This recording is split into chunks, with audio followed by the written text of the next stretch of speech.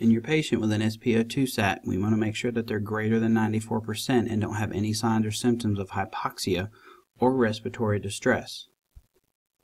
Prevent further injury to the injured part by carefully removing any jewelry or wet or restrictive clothing to prevent cause of further injury. If clothing is frozen to the skin, leave it in place. Secure the affected extremity to a board splint to minimize movement and elevate. No part of the injured extremity should be in direct contact with a hard surface. Cover the affected skin with dressing or dry clothing to prevent friction or pressure, and never rub or massage the affected skin. Never re-expose the injured skin to the cold. If the patient has a late or deep injury, carefully remove the jewelry. Cover the affected skin. Do not break any blisters or treat them with salve or any kind of ointment. Do not rub or massage, as before, and never apply direct heat to rewarm the affected part. And minimize movement, and at best, do not allow the patient to walk on any injured extremity. For rapid rewarming steps, immerse the affected part in a warm water bath just above body temperature, 104 degrees Fahrenheit. Keep the water temperature constant, stir the water to keep heat evenly distributed, and keep the tissue in the water until it is soft and color and sensation have returned. After thawing, dress with a dry, sterile dressing. Place dressings between the fingers and toes and elevate the extremity. Protect against re-freezing, and then transport as soon as possible.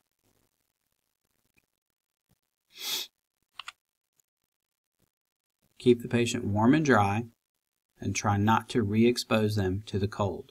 Begin CPR if the patient is pulseless and apply an AED.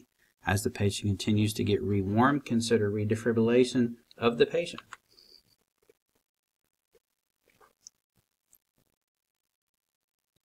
Hyperthermia is caused by an increase in the body's heat production and the body's inability to expel that heat.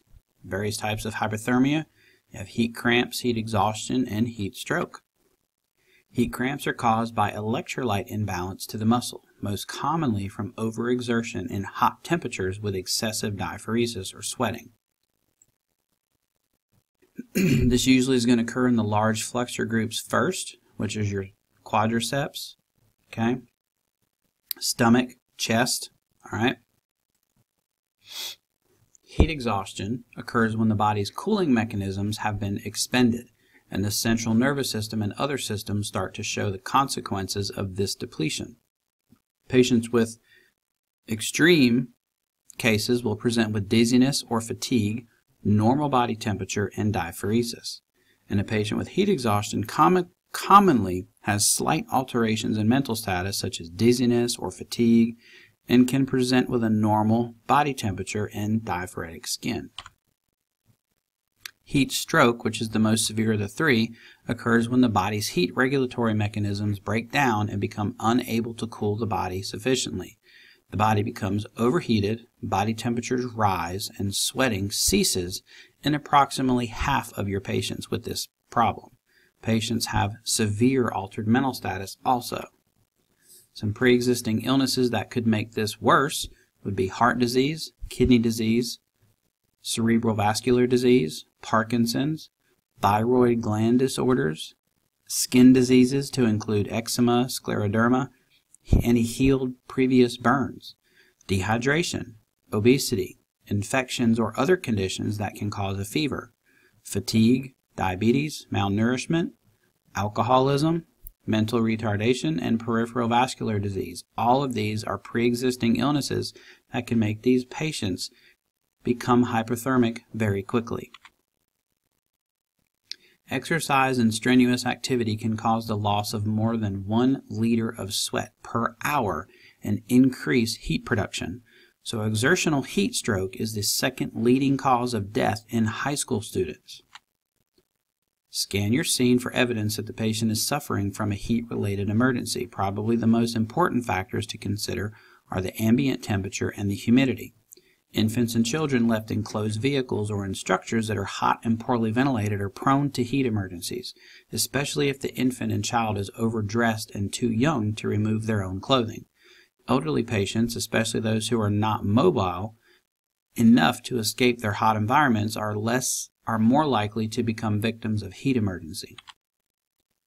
High temperatures, especially of greater than 90 degrees Fahrenheit and relative humidity greater than 75%, combine to create an environment that renders the body's cooling mechanisms less effective. A patient with an altered mental status and hot skin is a high priority patient. So when you're doing your primary assessment, make sure that you address that. If the patient is in a hot environment, move them to a cool environment as quickly as possible. And if the patient is responsive, gather a history, paying attention to the symptoms which may present themselves in their complaint. Get your OPQRST, and it can be modified to gather further information about some of your symptoms. Gather a baseline set of vitals, which can reveal a blood pressure that is normal or low. The heart rate and respirations are typically elevated in heat emergencies. Some of your general signs and symptoms, as you can see here if you're following along in your book, you have a list of them. That's signs and symptoms of a heat emergency. They can range anywhere from a headache to seizures to muscle cramps to hot, dry, moist skin, loss of appetite, nausea, and vomiting. Make sure you move the patient to a cool place, such as the back of an air-conditioned ambulance, away from the source of the heat. If no cooler location is immediately available, at least try to move your patient out of the sun and into the shade. If breathing is adequate, administer oxygen with a non-rebreather or cannula, depending on your patient's presentation, to try to maintain a SAT of 94% or higher if no signs and symptoms of hypoxia, poor perfusion, or respiratory distress are present. Remove as much of the patient's clothing as you can, loosen what you can't. The patient should be kept as comfortable as possible. You want to help cool the patient, but make sure they don't get chilled to prevent shivering, which increases heat production. Fanning the patient can help. We don't want to prevent the shivering because that's the body's natural mechanism to try to warm itself up. Consider raising the feet and legs 8 to 12 inches to improve blood circulation to the brain and other core organs. If the patient is fully responsive and not nauseated, have them drink some cool water. Consult with medical direction and follow your local protocols. If the patient is unresponsive, has an altered mental status, or is vomiting, do not give fluids or anything else by mouth. Generally, a hyperthermic patient, or one that's too hot, will have pale, moist skin that is normal to cool, and temperature needs transport when the patient displays any of the listed criteria that you see here in this slide. So has an altered mental status, vomiting, refuses fluids, core temperature greater than 100 degrees Fahrenheit, and does not respond to treatment. Now, as far as a core temperature goes, that's not something we do in the field. We get either an oral, axillary, or we do have the capability of getting a surface temperature using our LifePak 15s. There's a sensor that we can use for that. However, we don't have the capability of getting a core temperature in a pre-hospital environment, given the fact that our thermometers are oral. Remove the patient from the source of heat and place them in a cool environment. This is a dire emergency. Cooling is the highest priority, except airway breathing and circulation. If the breathing is adequate, make sure you give them signs and symptoms if they're producing a SAT over 94%. If there's no signs and symptoms of hypoxia, hypoxemia, poor perfusion, respiratory distress, or heart failure, oxygen may not be necessary. But if their SATs are under 94%, you might want to consider the use of some sort of a supplemental oxygen device, such as a cannula or a non-rebreather, depending on your patient's presentation. If breathing is inadequate, you may want to consider positive pressure ventilation, with some sort of an adjunct. Immediately begin to cool your patient. Generally, one method will not effectively cool the patient, so you may need to combine several different types of methods of cooling to speed the process up. Generally, one method is effectively not cooling, like you can see here. If you happen to have a spray bottle, misting your patient with some cool water and fanning along, as you can see here. Also, you see ice packs along the carotid arteries and along the brachial arteries here. Some of the larger vessels, that's going to help circulate that cool temperature. Transport immediately, continuing to administer oxygen and cooling methods during transport. Always transport a hypothermic patient with hot skin that is moist or dry. Such as patients always need further emergency care. Consider early ALS intercept also.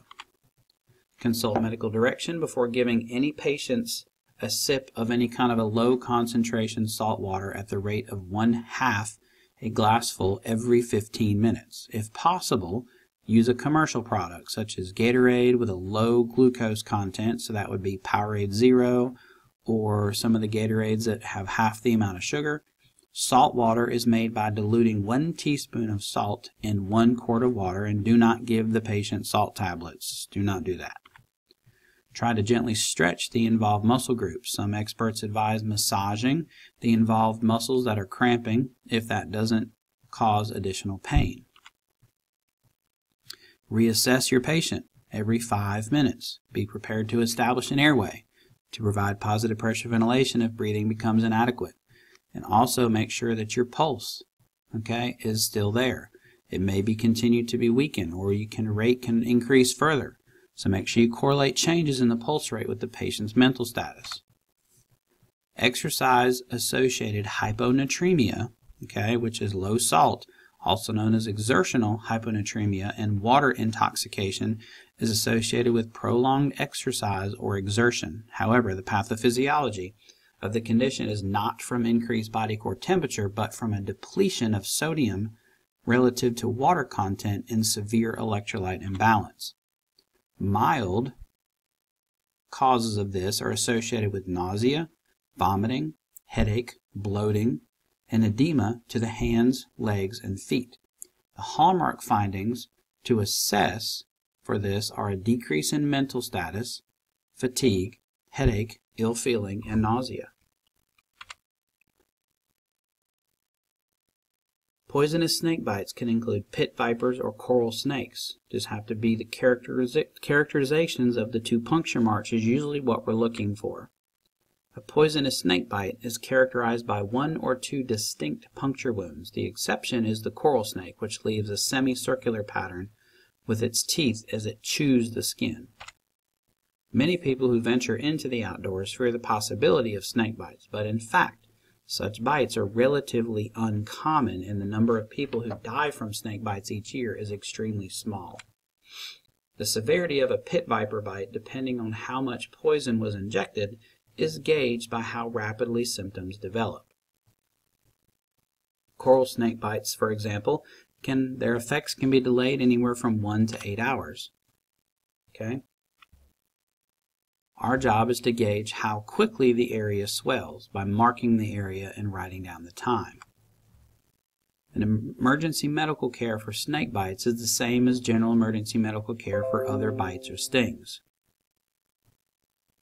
Notice the location of the bite, presence of pathogens given the infectious material, pathogens, and bacteria in the snake's mouth, the patient's weight and size, patient's health, and amount of physical activity following the bite. Most bites and stings are usually not serious, but some people can have severe allergic reactions to them that can exacerbate this. So many people have common allergies to bees, wasps, hornets, or any other stinging insects. Most other people will have some sort of a large localized reaction with some minor swelling, itching, tenderization, which can usually be relieved by Benadryl or some other over-the-counter antihistamines. Black widow spider bites are leading cause of death from spider bites in the United States, and they are characterized by the hourglass marking on the spider's abdomen. They can be extremely fatal. But again, this is exacerbated by the health of the individual, how big or how small they are, and their age. When treating patients with a black widow spider bite, you should usually provide general wound care and transport. Commonly with these, you're going to get severe muscle spasms, rigid board-like abdomen, dizziness, nausea, vomiting, respiratory distress, and severe envenomations, and you're going to feel an initial pinprick, and then it becomes dull. As far as the brown recluse spider, its victims are unaware that they have been bitten because the bite is often painless at first. Several hours after the bite, it becomes bluish, surrounded by a white periphery, and then a red halo or a bullseye pattern appears. Usually within 7 to 10 days, the bite becomes a large ulcer. And these spiders are usually characterized by a darker violin-shaped mark on the back. Okay, within 7 to 10 days, the bite becomes a very large ulcer, as discussed before. Kind of looks like this. As far as scorpions go, 90% of all scorpion stings occur on the hands, okay, or on the feet. Only one species in the United States produces bites that can be fatal, and the severity depends on the amount of venom injected. Signs and symptoms can include sharp pain, drooling, poor coordination, incontinence, and even seizures. Fire ant bites can cause large local reaction given the amount of times that they bite you and how many and the quantity that they bite you, characterized by swelling, pain, and redness that affect the entire extremity. Ticks, multiple different kinds out there, but there are some that can cause Lyme disease, usually transmitted by a tiny deer tick, but now thought sometimes to be multiple different kinds of tick that can cause Rocky Mountain spotted fever, other diseases, all right, that ticks can also carry. We have to remove the ticks promptly by pulling them out with tweezers. You can also surround the tick with some sort of thick petroleum dressing that will basically starve the tick of oxygen and cause it to back out, and then you can remove it safely. The only appropriate pre-hospital treatment for a tick bite is prompt removal of the tick, which can help prevent infection. To remove it, use tweezers and grasp the tick as close as possible to the point where it is attached to the skin. The last thing you want to do is leave the head inside the scalp. Okay? Pull firmly and steadily until the tick is dislodged. Do not twist or jerk the tick because this can result in an incomplete removal, leaving part of the tick under the skin. Your priority during scene sizes should be to protect yourself and your partner, of course. The last thing you want to do is get bitten or stung by whatever bit or stung the patient. Look for clues that may have caused the bite. Okay, look, see if there's swarm bees or hornets, or if it's a snake bite, see if the snake is still localized in the area. Okay, be prepared for anaphylactic shock, okay, because it generally has a rapid and life-threatening effect on the airway and breathing. So part of your primary assessment is going to assess your airway to make sure that this patient isn't starting to become having some sort of an anaphylactic reaction to what they were exposed to. Your secondary assessment. Okay, you are looking for signs and symptoms of anaphylactic shock that we need to treat immediately, and looking for any kind of issues with the airway, localized reactions, and treat similarly as an injected poison.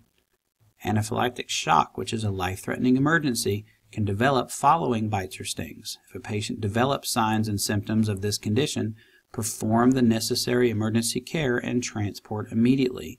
Some of the symptoms you may see are listed here: hives, flushing, faintness, dizziness, so forth and so on.